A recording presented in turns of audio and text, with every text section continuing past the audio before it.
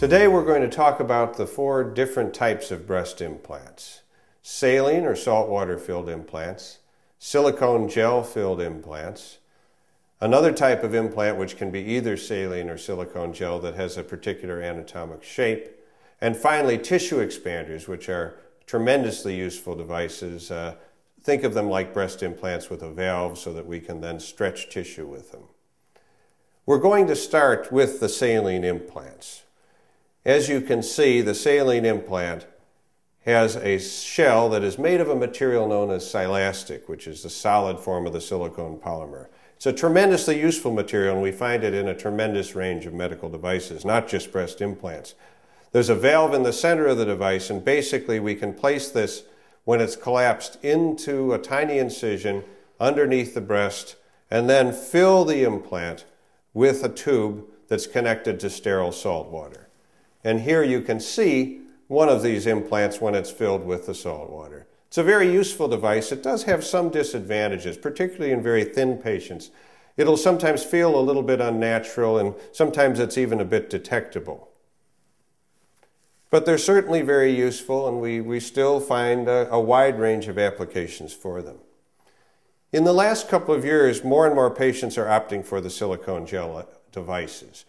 These implants have a shell very similar to the saline devices, but they are filled not with salt water, but with an intermediate form of the silicone gel that has almost a consistency like jelly. And because of that, they have a feel that's much more like the natural breast. I think it's this naturalness that has made them quite appealing to our patients, and we're finding, both for breast reconstruction and for aesthetic breast surgery, that the majority of our patients at this point are choosing these devices. This is a special type of implant, which is known as the anatomical or shape device. We can find these both in the silicone gel and the saline-filled versions. And basically, they concentrate their volume in certain sections, usually to give a greater degree of volume to the lower pole of the breast. This particular type of shape implant can sometimes be helpful in very specific situations. It may become quite a bit more useful if and when we receive approval in the United States to use the so-called highly cohesive gel devices, which are currently in use in Europe and in other countries for breast reconstruction. So perhaps we'll be seeing more of them in the future. The next device that I'd like to tell you about is a very special one. It's known as a tissue expander. The tissue expander is like a breast implant, but has a very special valve with a metal backing in it, and it's tremendously well suited for breast reconstruction. Typically, the way we use this device is that after the general surgeon performs a mastectomy, we then come into the operating room and place this device underneath the pectoral muscle in the skin. And I'll put a small amount of salt water in at the time of the surgery, but we don't want to put too much because then it could be a bit uncomfortable. We let the patient recover from her surgery, and usually 2-3 weeks later, I begin the process of tissue expansion. For most patients, they'll come in once a week for a very short 10-minute visit to the office.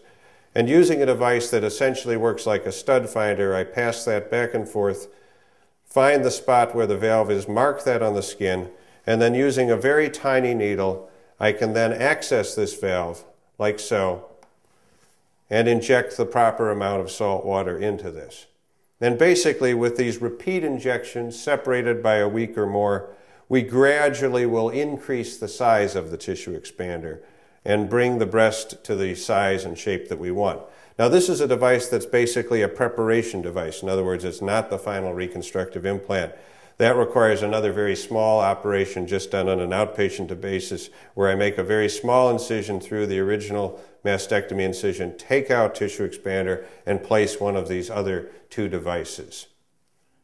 I hope that this information has been very, very helpful to you. I think it can sometimes be confusing to patients, and actually seeing the devices, I think, really can help to get a better sense of these things. I want to thank you very much for visiting the Whole Beauty Institute's educational website.